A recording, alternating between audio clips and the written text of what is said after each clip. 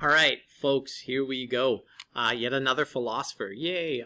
So yeah, we've looked at a bunch already, right? We've covered Hobbes, Locke, Montesquieu, Rousseau, Voltaire, and Edmund Burke. We're going to do Smith and Marx after, so we're actually going to switch up a bit, and we're going to do John Stuart Mill today.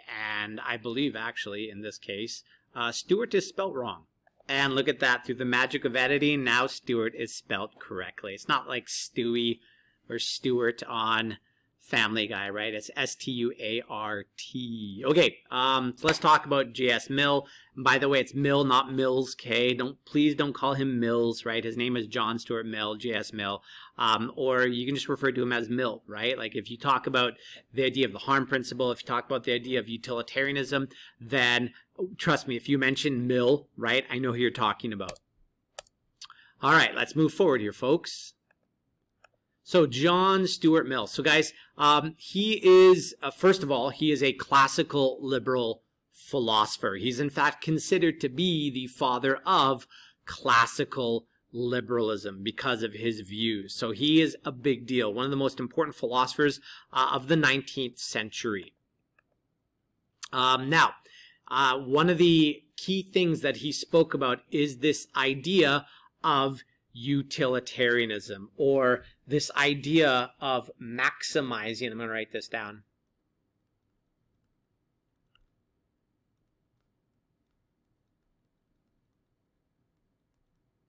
Okay, maximize utility. That's a U, okay? We want to maximize utility. That's what utilitarianism is all about. Now, the question is, Mr. Crosby, what the heck is utility? Good question, young student. So utility, basically, it's trying to promote social good, right? It's trying to promote social good. So you could make an argument from a utilitarian perspective that, you know, programs like welfare promote the social good because it helps the downtrodden in society. You could make an argument that laws are a function of utility because they tell people what they cannot do, hence they're supposed to act in a manner in which is expected of them, right? So yeah, guys, and we'll look at utilitarianism in a little bit more detail as we keep going through this, but I just want to sort of plant that knowledge seed in your head. Now, he wrote a book called On Liberty, and yeah, this book is kind of a big deal, right? Liberty, again, of course, talking about freedom. So John Stuart Mill was this proponent, right? He was in support of this idea of individual freedom, which made him, again, this classical liberal philosopher. So let's keep going here. So what the heck is utilitarianism all about? So the focus of someone from a utilitarian perspective is to do what creates the most overall benefit to society, right? So John Stuart Mill said laws are just in that they maximize utility. So what government should do in society is whatever maximizes social utility, whatever creates the most good for the greatest number of people. So greater good is what we're focused on here. I apologize about that line. Not sure why this tablet does that. We'll just have to live with it. All right, so John Stuart Mill says the role of the individual and also government, right? Everyone, you should do what creates the most good for the most people. And this is what government needs to consider, okay? The role of government is to maximize utility, to maximize the benefit to society. So its actions are correct in that they're doing that, and they're incorrect in that they fail to do that. So yeah, there you go. There's a quote there. Actions are right in that they produce the most happiness and are wrong when they do the opposite.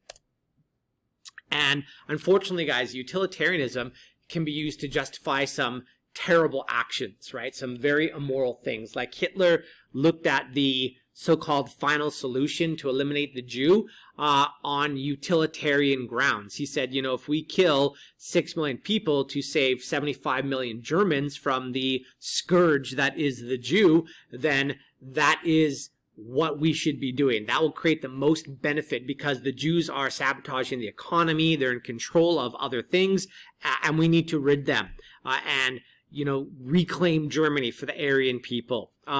A husband who cheats on his wife, right? That could be looked at. You know, you can make a utilitarian argument as to why you don't tell your wife that you cheated. Because think about this. I mean, how could someone rationalize this from a utilitarian perspective? Well, for instance, you could make the argument that if I tell my wife that, you know, I was an infidel, right? I committed an act of adultery. Well, then she's going to divorce you.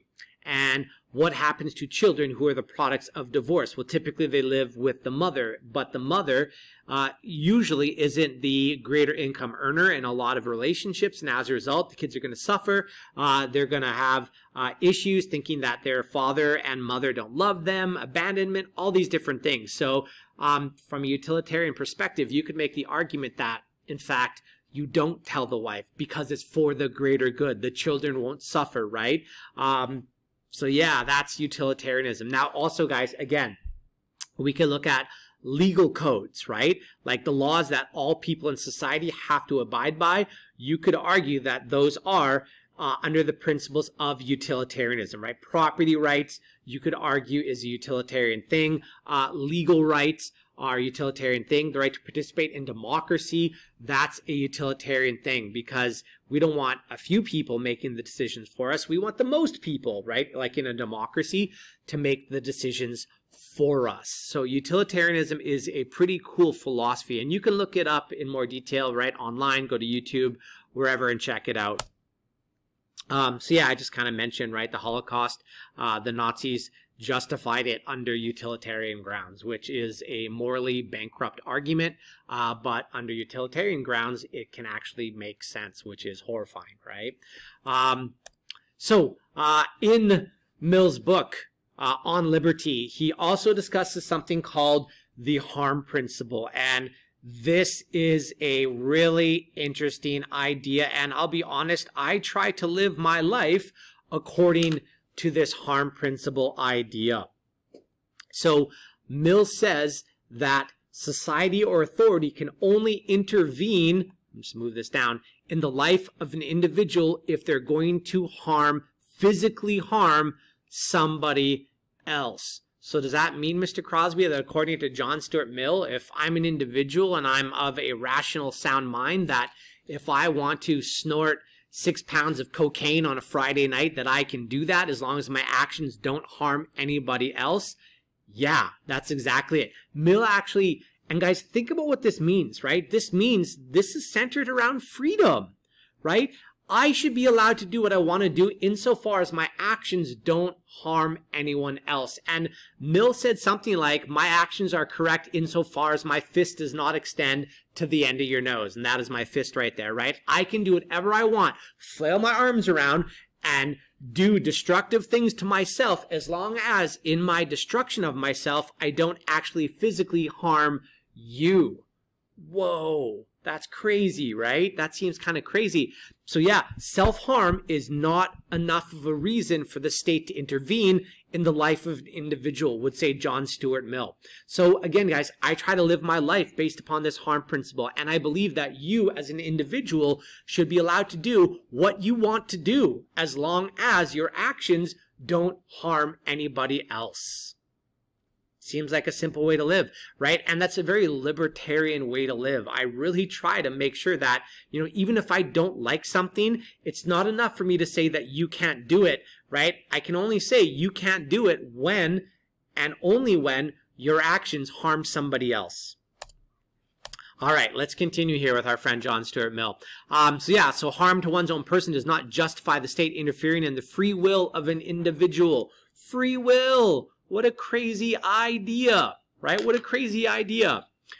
So based on his harm principle, guys, Mill is often considered to be the father of liberalism. And in this case, guys, liberalism is focused on freedom, right? So the focus is on personal freedoms, freedom of the individual, which is why this makes John Stuart Mill this classical liberal philosopher. So, for example, guys, let's kind of compare the difference here and talk about when the state can justifiably, according to Mill, intervene in the actions of another person. So I don't know if you guys know this or not, but the government of Canada, now in the Canadian Criminal Code, has criminalized the idea of you being in a canoe and drinking a beer, right?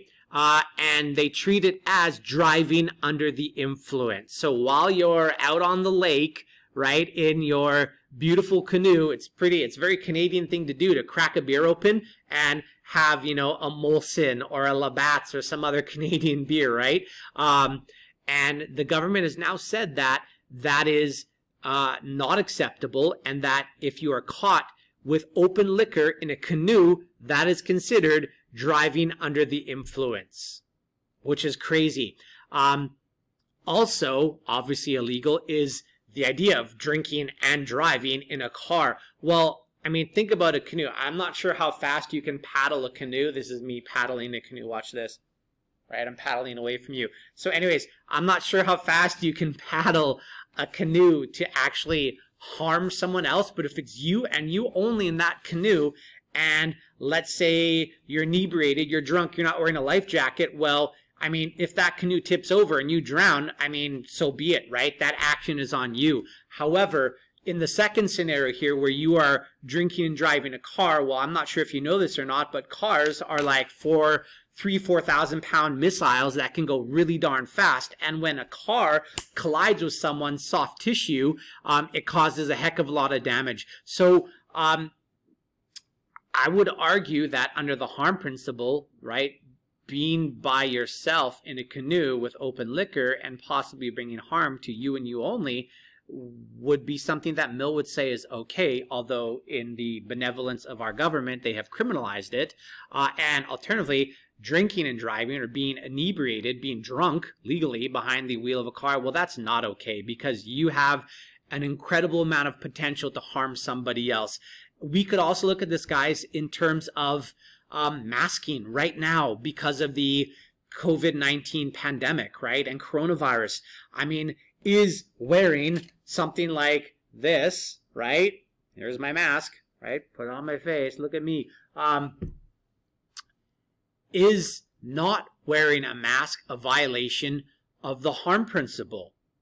And you could make a very strong argument that, in fact, it is, because while you talk, while you exhale, droplets from your body leave your body, and if you're symptomatic or asymptomatic and don't present any sort of issues yet, you could be infecting the immediate area with coronavirus, and then someone else walking by could touch that, inadvertently rub their eye, and now they have introduced COVID-19 to their body. So does that violate the harm principle? And I would argue that perhaps local authorities, provincial governments, federal governments have made masking mandatory because of that, right? Because of the potential to harm other people without even knowing it, right? Without even knowing it. All right. So as I mentioned, both, right? Canoeing with open liquor or driving a car with open liquor, right? They're both considered driving under the influence. And, you know, maybe that's too much state interference. Okay. So Mill's view on government. He said government is necessary to protect individual rights. And he said the justice system, right, that judicial branch of government that we talked about when we looked at our friend Montesquieu, the justice system must exist to punish those who harm others, right? Again, not if you try to harm yourself, right, but for those who commit harm to other people. And you could extend this to like property harm and stuff like that as well. But those who violate the harm principle, then they enter into the justice system. So theft is a violation of a person's property that causes that person mental harm, physical harm, possibly, right? Then Mill says it is the role of government to step in and do something about it. So that is our friend John Stuart Mill. So basically, as this classical liberal, he wanted government to just leave people alone as long as they're not harming anybody else. And again, the role of government is to maximize utility. So yeah, he's a juggernaut of political thought here in Social 30. Harm principle is very important when it comes to what the role of government is in society. Basically, guys, Mill would take the argument, and again, Stuart is spelled wrong there. John Stuart Mill would take the argument that it is not government's job to dictate what people do, how they act, who they love, what they consume, what drugs they put into their body, as long as their actions are not damaging anybody else, right? So should government leave us alone to help maximize our freedom, or should government be involved in many aspects of our life and protect us from ourselves? And guys, these questions here, how you answer this kind of tells us whether you're more sort of a classical liberal or a modern liberal. And we'll get to modern liberalism here in a bit in the course. So I'll give you an example, guys. In New York City passed a bylaw because they're worried about obesity, right? They passed a bylaw about the size of drink cups in New York City. It couldn't be over 500 milliliters or 16 ounces, I believe it is, in the United States, because, you know, they're the only country in the world that doesn't use the metric system. Anyways, in their benevolence, the New York government, the city of New York government decided that, you know what, we're going after everybody, right? And it doesn't matter if you are fit or not, right? You're going to get swept up in this ban. And basically they criminalized, it's kind of silly, right?